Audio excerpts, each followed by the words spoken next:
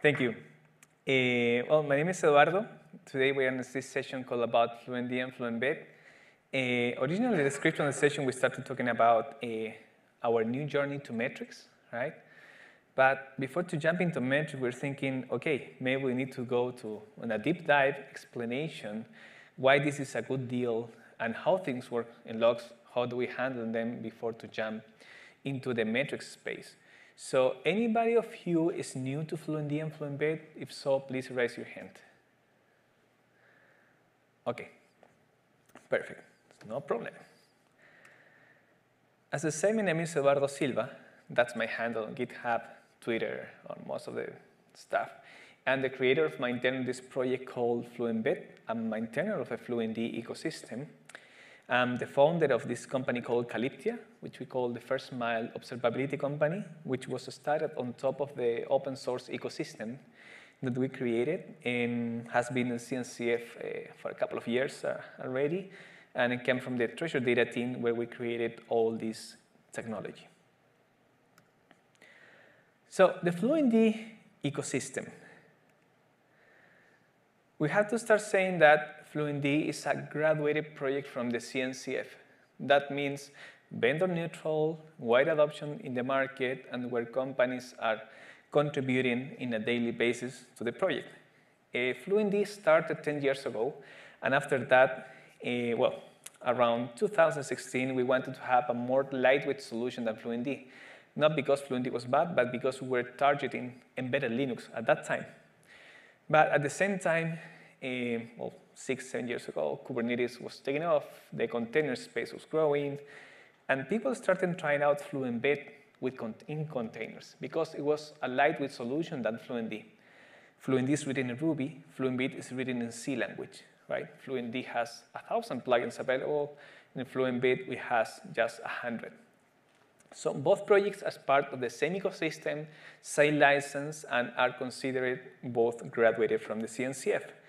And we're now in a journey where most of people do it to their workloads that they have in their environments. Sometimes Fluentd is not capable to solve all the challenges. And that's why people are migrating from Fluentd to Fluent Bit nowadays. So there's one big observability challenge, right? It doesn't matter if you are doing traces, logins, or metrics, and they think that everybody wants more performance, but at zero cost, right? Get it for free. And such thing does not exist, right? There's nothing for free. So this is a quite interesting challenge because when you have your environment, you always have more data, more workloads. Things grow on that side. But in the infrastructure, the way that you handle all that information, it's hard to scale, right? And that's why we focus a lot of performance. So let's talk about a bit of logging and how it works. In general, if you're just learning about this, when a log message is an event triggered by the application, the purpose of a log message is to say, I'm working fine, I'm doing this, I got this request, I got this response, and any kind of problems or exceptions. That information in a container environment usually comes from in a raw text message. That's a kind of Apache message, quite old. And then that hits disk as a file where you have multiple records separated per file. I'm not saying that this is the only way to do logging, right? Some applications ship logs over TCP, or you have firewalls that ships log messages over UDP by using syslog as a payload format. And when you do this and you store all this information, it's not just about to have the information there, because your goal, as I always said, is to perform data analysis, right? It's not about logging, it's not about the tool. You want to solve data analysis. You wanted to know how your applications are behaving, any kind of exception that you have, or anything that can give you some insights, right, from what's going on with your applications. So, but in order to do that, you need to read this information, kind of process it, and send it out to a central place where you can run your own queries and analysis. You can send it to Elastic, Stackdriver, or anything like that. Now, this kind of engine that collects the data and sends the data out has a couple of roles and a couple of tasks that it has to accomplish. So collect the data, perform data transformation because you want to parse the information, you want to unify in some format, which is a quite of challenge, right? Just if you have 3 developers in your environment doing different projects, I'm 100% sure that all of them will use a different structure for the logs. So when you want to do analysis on top of that data, you have to realize which one or how to approach them, and it's really hard. Also, there are many applications that are very noisy, that generate messages that you don't want. And what is the problem? The problem is that if you're using a backend, for example, it's a common example, Splunk, they are going to charge you by the amount of data that you ingest. But if you're sending a bunch of data that you don't need, anyways, you're going to pay for that amount of data. And this is where people start thinking about, oh, cost reduction, we don't want all the data, we need something that can filter out information that is not required, right? So this little engine needs to be smart enough to provide all these feature set. Also doing buffering, because if I'm going to send this information to a backend database, to the right side of this pipeline, things can go wrong. I don't know if you face it, but Wi-Fi we lost Wi-Fi for 2 minutes here in the conference. The same thing happens in environments, right? Network outage, power outage, disk failures. But if we don't save the data, we don't keep a state of what we are processing, and we will recover, we are not able to retake the states, we are in a problem. That's why buffering is really important. And we should have the ability to send the data to different backends, right? This is kind of, you have to be, to avoid to have this trap of vendor lock-in, where you get married with a vendor sometimes, that's fine, with a database, cloud provider, or any kind of service. But you should have the option to say, okay, I'm going to send this data to this backend, and at some point to another one, because cost reduction or any kind of other strategy. And as I said, the whole point of data centralization is data analysis, right? And you can choose whatever you want. And this is kind of the key of things of these tools around the Fluentd ecosystem. And pretty much from a global perspective, this is input and output, right? You have an engine that processes all the input, process the data, filter, do buffering, and send this data out to your preferred destination. Now, understanding this concept, which sounds very simple, is important to understand how to tackle problems that you get later in production. Like, you can get performance problems in the input. You can get performance problems when filtering data, processing the data, and when sending this data out. So in the input side, you always deal with I/O, disk, network, metrics. Inside the engine, right, which is the input means how do I extract or receive this data. Inside the engine is about parsing data, filtering, serializing data, because, yeah, you pretty much consume and generate JSON. But when it's about to talk about an agent, like Fluentd and Fluent Bit, we have to serialize this data in a binary format so we can do really smart optimizations on how do we handle this data internally. Because at the end of the day, you want to CPU low, right? Your memory usage low. And if we don't optimize on those terms, we will get in a really tough scenario. Buffering, routing, scheduling, retries. If I'm going to send the data and something happens and I could not send it, I will have to some kind of logic that allows me to send this data out. And in the output side, there are other kind of challenges. Network setup. Some of the backends use TLS, some others doesn't. Every backend expect a different payload for the data, right? The Splunk expects a JSON payload that is totally different than the one expected by Amazon S3. So we have to take this binary representation that we have and convert it back to the expected payload. It's kind of we unify in a format internally, and then we encode the data for the right backend. And this is what Fluent Bit does, right? It cares for you about all this complexity of I/O, network collection, processing, filtering, and making sure that reliable you can get your data in your backends. So as I said, Fluent Bit is part of the Fluent ecosystem. It's under an Apache license, and now we have more than 200 contributors in total. And the good thing is that Fluent Bit is being used widely nowadays. AWS, Google Cloud, Microsoft Azure, all of them are deploying Fluent Bit at a really heavy scale. And just from the public stats, from our Docker Hub repositories that are not related to how to deploy Fluent Bit in their own registries, we have around an average of 2 million pulls or deployments per day. So, which is an insane amount of deployments, right? It's like Kubernetes clusters going up, going down, and all of them are using, majority of them are using Fluent Bit. And we have a couple of companies also using it for different purposes. So people who runs in the cloud, if you use Paynet, for example, a Kubernetes cluster in Google right now, you will get Fluent Bit on it. So this is quite a challenge, right? So from a maintainer's perspective, this project has to be so stable that we cannot mess up something. If we wrote something bad, right, it will mess up the whole infrastructure. And as I said, Fluent Bit was designed with performance in mind, right? It was not intended to think we're going to write something for the cloud native ecosystem that will be around in 5 years. It was not like that, right? We just optimized it for embedded Linux. We made it very optimal how to manage everything. And it was a good timing, right? The container space just came in, and we just had all the pieces in place.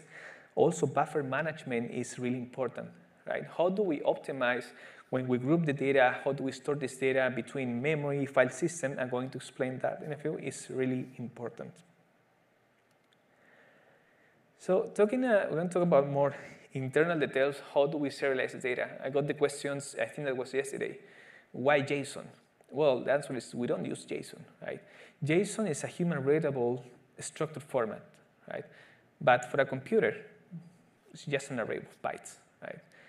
But when we talk about binary formats, is that we have some kind of a structure. We have some kind of not an index, but a way to say where's the data, what type of data we have, and what's the length of that data, right? So you can see here in the table what is the difference between using JSON and message pack from a payload size perspective. But also, if I have an array, it's easy for me to jump between positions, between one key and the other and the value.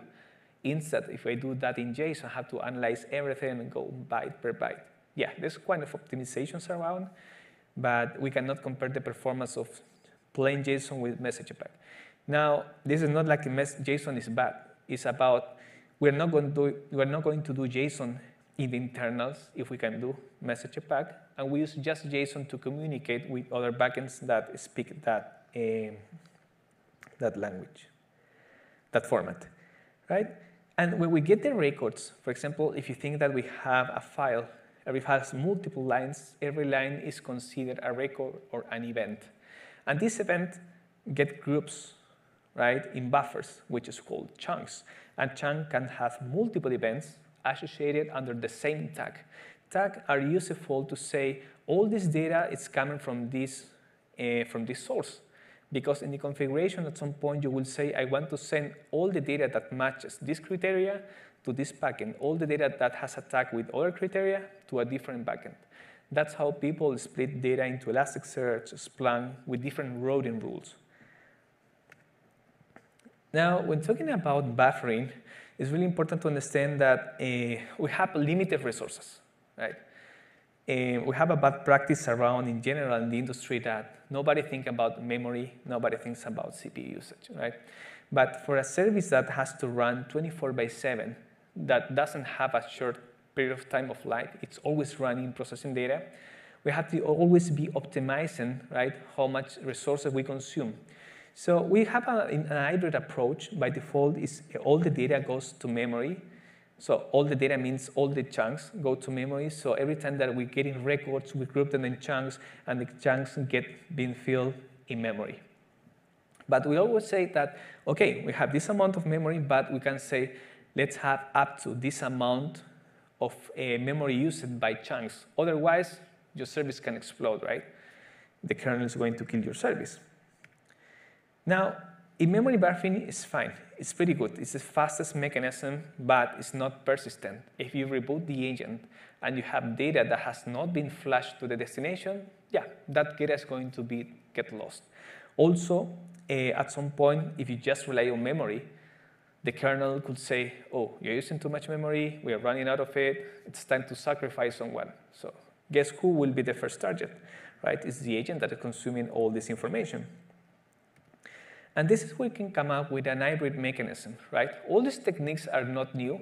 They're quite usually in database design, right? So there's no black magic here.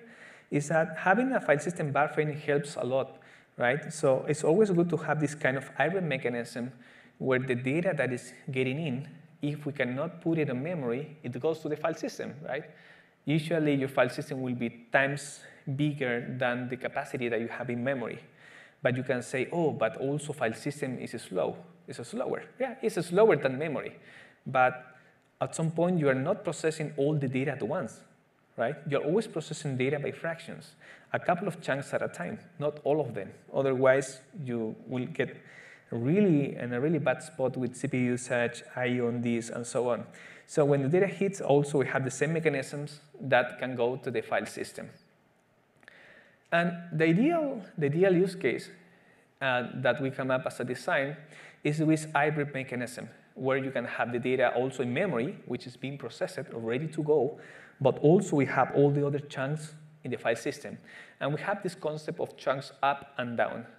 A chunk that is down is just in the file system. A chunk that is up means it's loaded in memory. But they're not separated, right? Which is in memory is also a reflection of what we have in the file system. And we use memory mapped files. With this approach, we reduce the number of read-write calls. So we reduce the number of syscalls involved on all this operation. And it's a very scalable design. So from a buffering perspective, it's very reliable. Now, as the description said, we wanted to talk about metrics today, right? The approach of Fluentd, but Fluentd was always about logs, but what's the story behind metrics? And the few minutes that we have left is that for years, even in KubeCon, this conference, users approached to us and said, hey, why I need to have one agent for metrics and one agent for logs? Why I cannot have a more unified experience? And at some point we said this year, hey, we have metrics experience just a little bit, but why not? Why not to extend our scope as a project to handle metrics, right? You might think, hey, you want to replace Prometheus? No. And now I'm going to explain about our journey into the metrics world, which has been quite interesting. So I found that doing metrics is more fun than logs. Or maybe we have been doing logging for so much time. The thing is that we are not new to metrics, right? Fluent Bit has done metric collection for a lot of years, since the beginning, because it was for embedded Linux. So we have input plugins to gather CPU metrics, disk I/O, network, thermal, temperature stuff, Docker metrics, but we always handle that as structured logs, not as with a metrics payload or a fixed data model, right? In logs, you have anything, a bunch of key value pairs that nobody cares about the structure. What is first, what is second? But when you have a metrics payload, you have something very defined. It's a metrics name, a value, maybe description, namespace, or things like that. So, and this is a kind of comparison between logs and metrics. Logs, you have unstructured messages, structure, but metric has fixed data model. In logs, you need to do filtering. In metrics, maybe you need do some kind of aggregation, which is quite optional. In logs, you cannot predict the size of the data. It's really hard. It's really hard to reduce the data in logs, right? You don't know what is coming in. In metrics, since you are in control of that, you can kind of manage or predict how much metrics you need to store, or maybe you can aggregate them and reduce the samples. In terms of types, logs, have map, booleans, integer floats, blah, blah, blah, while metrics pretty much counters, gauges, histograms, so it's more simple, I would say it's more simple implementation. And we started doing our own research, right? And if you look around, when doing this kind of projects, in Fluentd and Fluent Bit, we always try to be vendor agnostic. That means that we always try to integrate with others, right? Not just go ahead and replace every single standard. It's not the way to go. So when we say we're going to integrate with metrics, the first question is how, right? And okay, let's see what the industry is running. And the industry today is Prometheus. So the best way to approach this challenge into getting to the metric space was integrated with Prometheus with the open metrics spec. So, and Prometheus is quite stable, right? We have a metrics spec, we have collectors, exporters, it's network friendly, we can transfer metrics from one endpoint to the other without any problem. And we decided, okay, let's get started with Prometheus, right? This will be our first journey into metrics. And now, how do we get started with this? Okay, we don't have any handler for metrics, right? If you're coming from Prometheus, you know that Prometheus has this kind of implementation with SDKs. So we created our own library called Symmetrics, right? And Symmetrics allow us to do pretty much what you can do right now with Prometheus Go client, which is manage all these kind of metrics, right? Create counters, create gadgets, create histograms, which is work in process. But you can do all these kind of atomic operations, create labels, query by labels, or change all of them. So, and then this got integrated into Fluentd Bit. And one of the goals of Symmetric is that it's not just metrics handling. You can manage metrics, but then you have another problem. How do you send these metrics to Prometheus? How do you send these metrics? Maybe, oh, I'm using InfluxDB. I don't care about Prometheus, but I want to solve InfluxDB. So Symmetrics allows to separate the context of content versus transport, right? Content is about how the payload looks like. Transport is how do I deliver that payload to a different place. So in Symmetrics, we implemented a way to transform all the content from a Symmetrics context to InfluxDB, Prometheus Remote Write, and as Prometheus Exporter. We don't do transport, just content. But also as a metric, we support namespace, subsystem, name descriptions, and labels.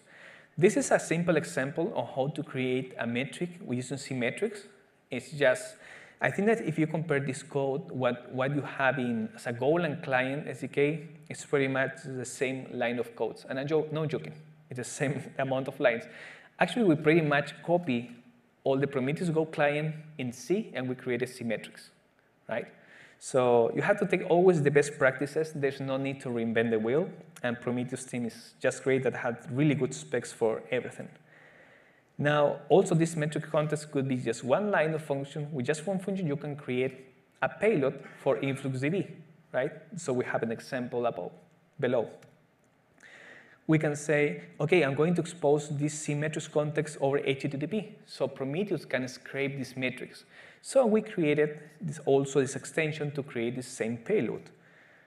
And also we support Prometheus Remote Write. Remote Write is a protocol that allows you to ship metrics from one endpoint to the other, right? By design, it was not created for that purpose, but the industry or vendors that listen for metrics payloads, they started creating this kind of remote write endpoints. So if you're using Prometheus, yeah, get Prometheus to scrape all the data, but you have this Prometheus remote write ability to send the data out. And Fluentd Bit and Symmetrics has been quite interesting because the first thing that we did, okay, we want to get into metrics. We created Symmetrics. Now it's about, okay, let's create the use case.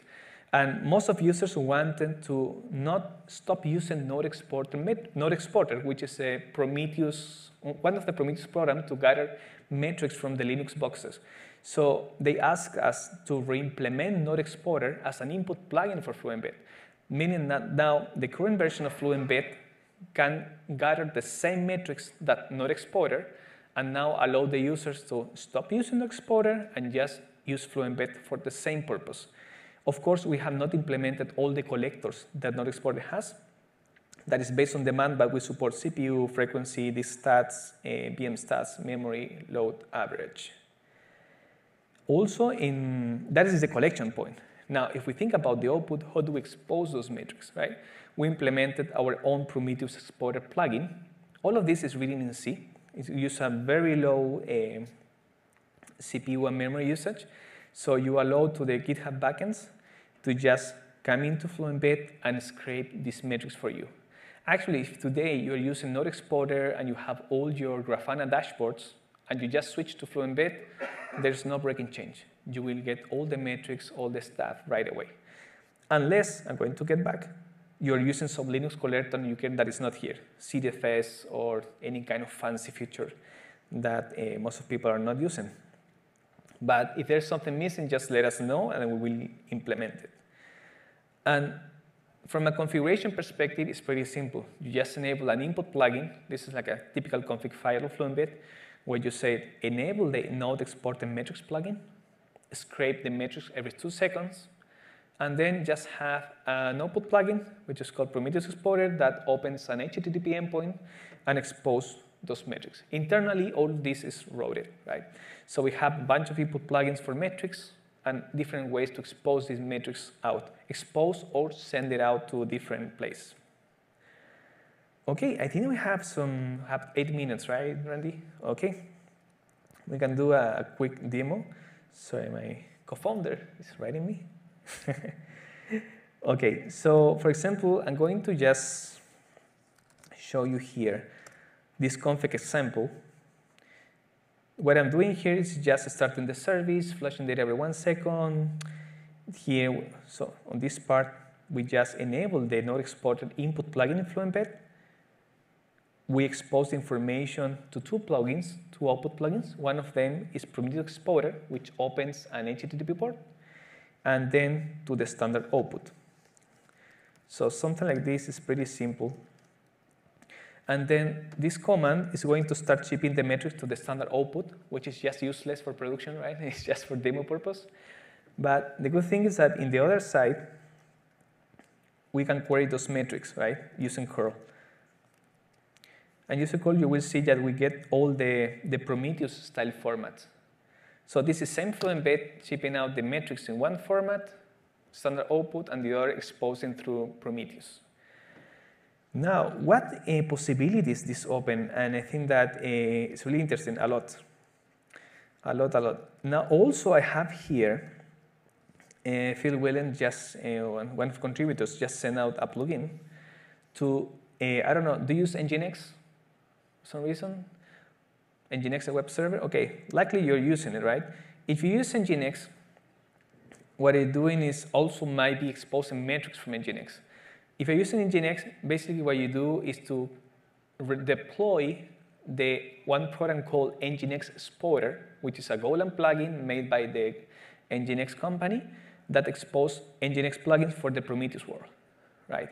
So we did the same. Right now, we implemented the same functionality as an input plugin for Fluent Bit. It was just merged today. We are pasting here, the output example of those to the standard output. But if I'm not wrong, this is the endpoint.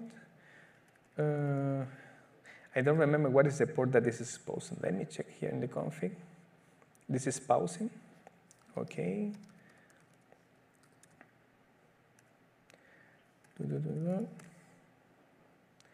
It should be 80. Yeah, we're going to connect to 80 and 2021. If I'm not wrong, it should be something like this. There you go.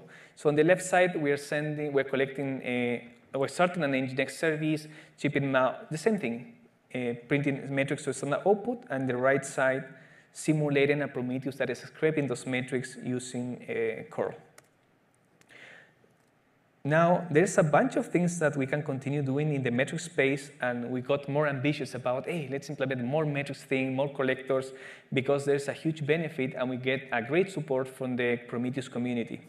Now, what is ready now? Node exporter for metrics, Fluent Bit metrics, which are internal metrics. In the output side, we can ship metrics to InfluxDB, Prometheus Exporter, Remote Write. And the ongoing work is that also we are replicating node exported metrics for Windows. This is also another project from Prometheus, but we're replicating the same functionality in Fluent Bit, Nginx metrics, which is ready. We're going to collect these, stats-d. Also the ability to convert logs to metrics, because there are many applications that ship logs as a JSON, but you wanted to get them into Prometheus. So how do you handle that conversion? That this filter called logs to metrics will be a good place for that. As an output side, we're going to implement Splunk metrics, Datadog metrics, and CloudWatch.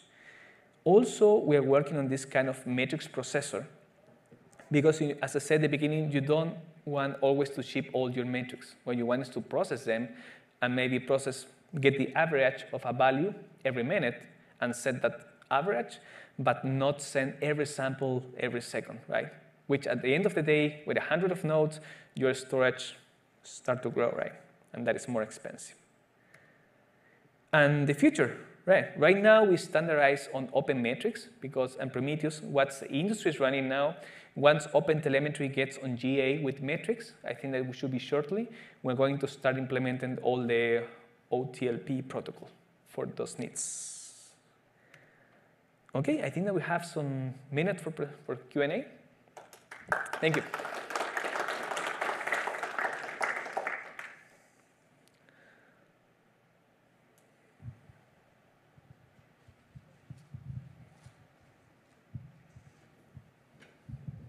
I see that the C-metrics library is built into Fluent Bit now. Do you plan to break that out for separate use, or is it always intention to be used directly inside of Fluent Bit?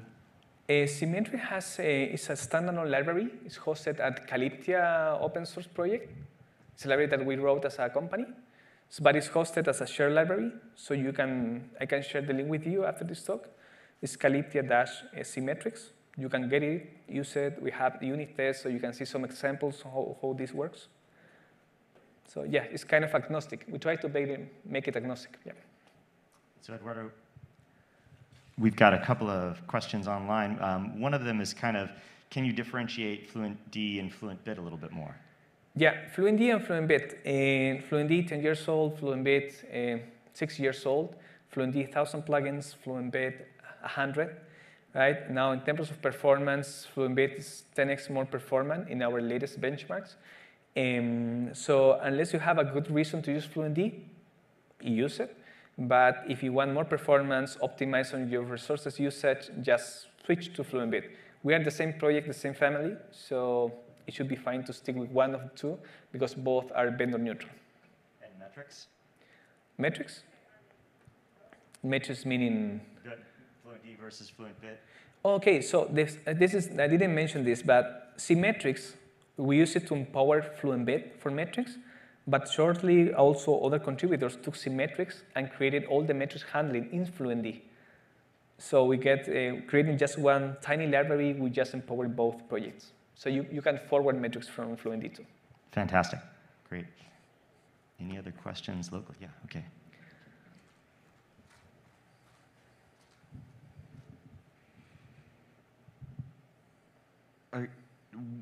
What, in your opinion, would cause somebody to stay on Fluentd or go to Fluent Bit or vice versa? If I answer my question based on personal experience with customers, everybody's caring about performance now. And Fluentd, for some intensive cases, is not good enough. So I would say Fluent Bit. Thank you. We would just do another one online here real quick. Can you speak to MTLS implementations in the two? We have TLS, and I think that MTLS is not something that we can handle today, but it's in the roadmap. So you talk about converting logs to metrics. Does that support like fingerprinting namespaces for Kubernetes so that you can be like, these logs are coming from this namespace, so you can actually figure out who's the noisy neighbor in your cluster? Yeah, so when you talk about Kubernetes, it's always have to consider about the context, right? And what gives us the context is the API server. So we have those filters to enrich the records with that information. And what you care about are labels, right? Because you want to query by labels.